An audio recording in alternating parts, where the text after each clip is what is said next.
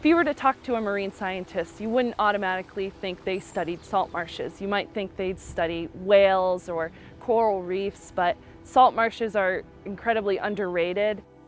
Salt marshes are located right in between the land and the ocean. They provide a really great buffer from storms, and they have a lot of wildlife living in them. They're very beneficial for us in a lot of ways. Salt marshes are disproportionately important to carbon capture. They capture and bury carbon dioxide at rates more than twofold higher than other forest types. So what I'm interested in understanding is how plants and microbes in salt marshes contribute to that carbon storage process, especially in the face of sea level rise and other threats to our coast. So a typical day out in the marsh, I get into the boat and drive over to the site, which is where our marsh organs are. And the marsh organ is a really neat tool that we're using to look at how plants will respond to different sea level heights. So my experiment out in the salt marshes involves putting an airtight chamber over each of the plants and injecting the chamber with labeled carbon dioxide. The plants will take up that labeled carbon dioxide, and then eventually they'll transfer it down into their roots, which would then get released into the soil, where it becomes food for microbes. And that ultimately allows us to trace that labeled carbon, and then we'd be able to tell which microbes are actively participating in that carbon cycling.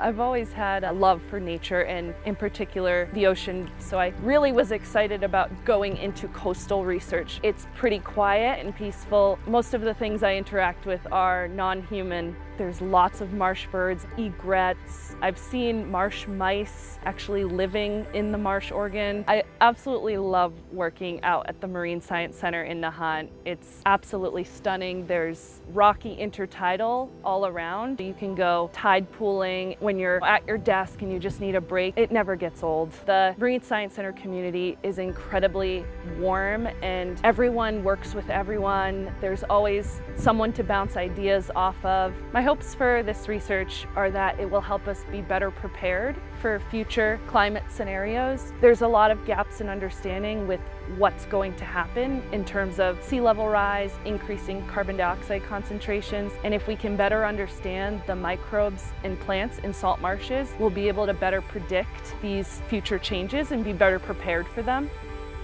My name is Johanna, and this is my narrative.